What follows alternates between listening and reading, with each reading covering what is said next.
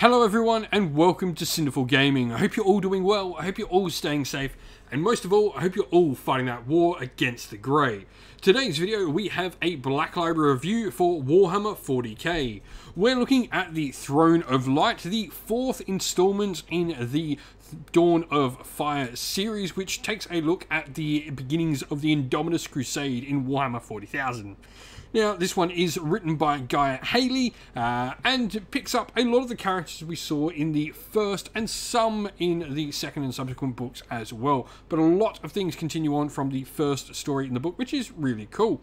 So, with that said, the story for this one is the Indominus Crusade continues its war across the galaxy. The Primarch Roboute Guilliman has finally broken through the Orcish threat bedeviling the sectors near Fenris, read about that in the last story, and makes ready to push on his bid to stabilise the Imperium Sanctus, but old foes stand in his way.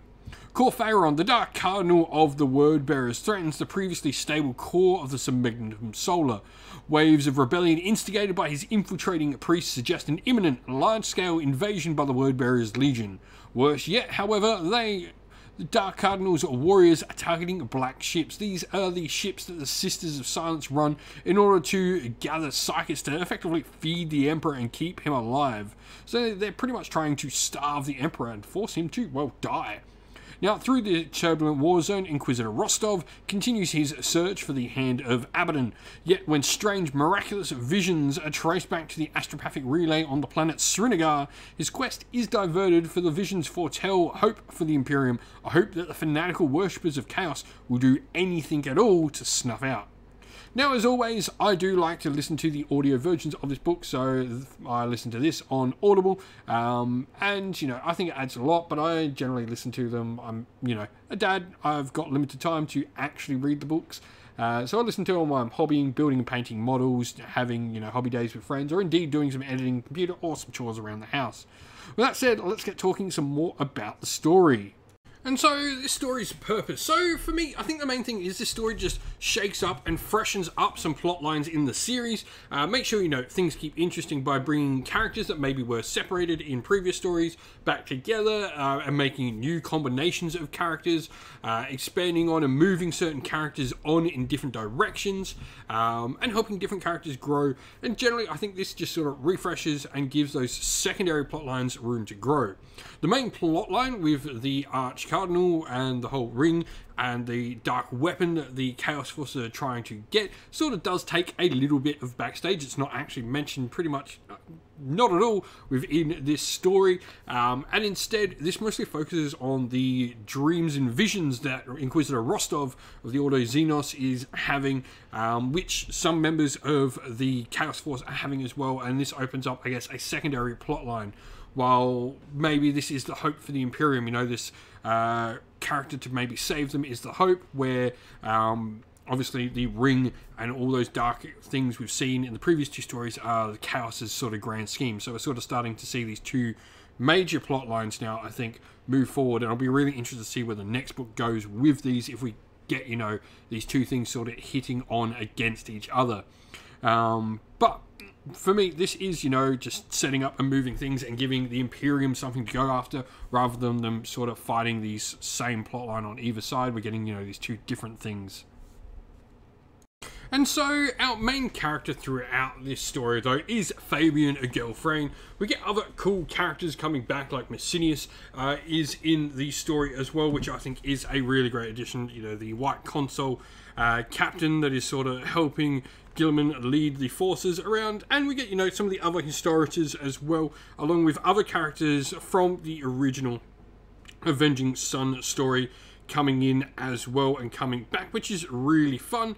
Like Eloise Athagay as well. Theron is back in the story as well, and he's got a cool little plot line, but without a doubt Fabian is sort of where this story focuses. It's all about him going off with Theron to effectively reinforce and reinstate the historians within the battle fleet with you know, the other characters, Messenius and that we've learned about, give them more, I guess, reinforcements. And also Farron is bringing some reinforcements to some Black Templars as well that have a crusade that's sort of gone a little bit lost in the area. But you know, Fabian is what we know him to be. If you've read the other stories, you sort of know a little bit about Fabian. He's this sort of wild card. He is disobedient. He's sort of, you know, always doing things a little bit different and not sort of by the book, but that's sort of why Guilliman likes him as well.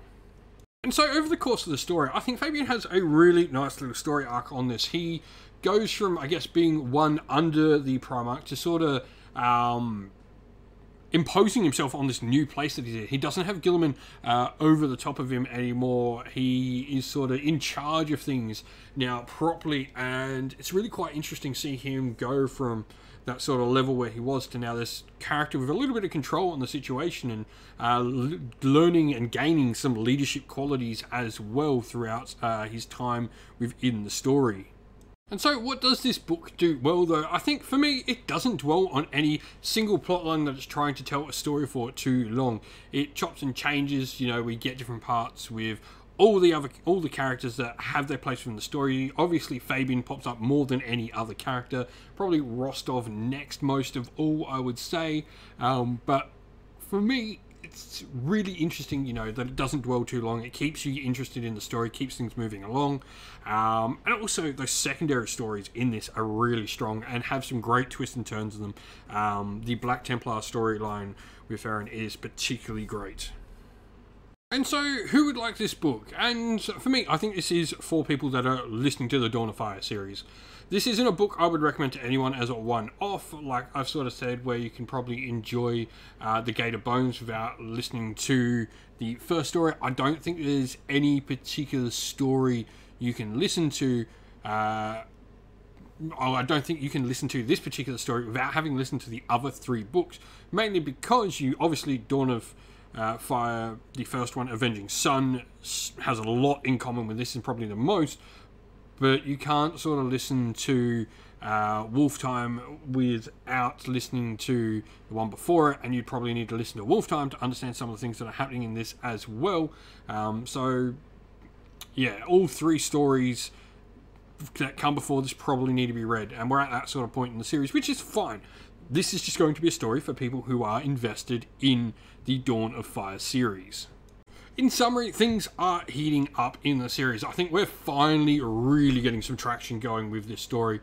We've seen sort of the first major confrontations in this story. I won't spoil which ones, but there are major characters from the Chaos and the Imperium that come head to head in this, which is really cool.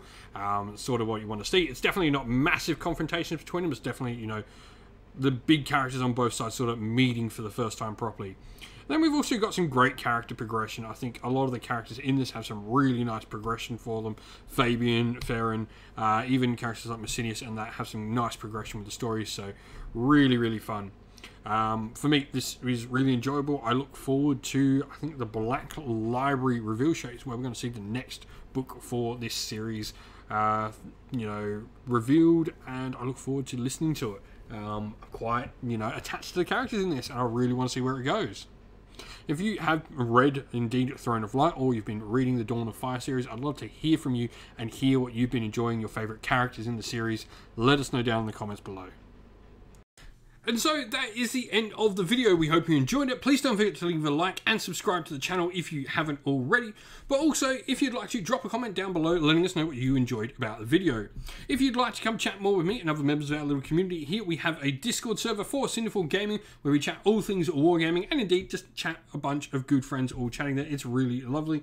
There's a link to that in the video's description. Also, if you'd like to help support the channel, the best ways to do that are linked in the video's description as well. We have our Patreon, YouTube members on there, which are great ways to help support the channel. But also, if you'd like to grab yourself some channel merch, we have Teespring and Ko-fi, both linked there as well.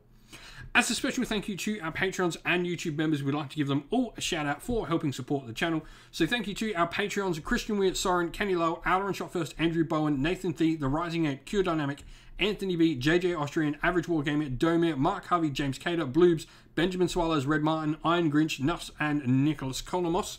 And to our YouTube members, Green Roots Gaming, Ronya, Lochloric, The Johnny84, David Ellsworth, Wolfric Nick, Broken Chef, Ariana Edwards, Revenar, Pink Nico Fire, Robin Mankiller, Monty's Tabletop Terrain, John Castle, Davis Weir, James South, and James Tillman. Thank you all for supporting the channel. It means the absolute world and allows us to keep doing what we're doing. A special thanks as well to Lady Witchfox Art, who does all the amazing artwork to the channel, and indeed to everyone who helps come and film battle reports or helps run the Discord server. You're all amazing. Thank you all so much. Stay safe, everyone. Stay well, and most of all, keep fighting that war against the grey. Ciao for now.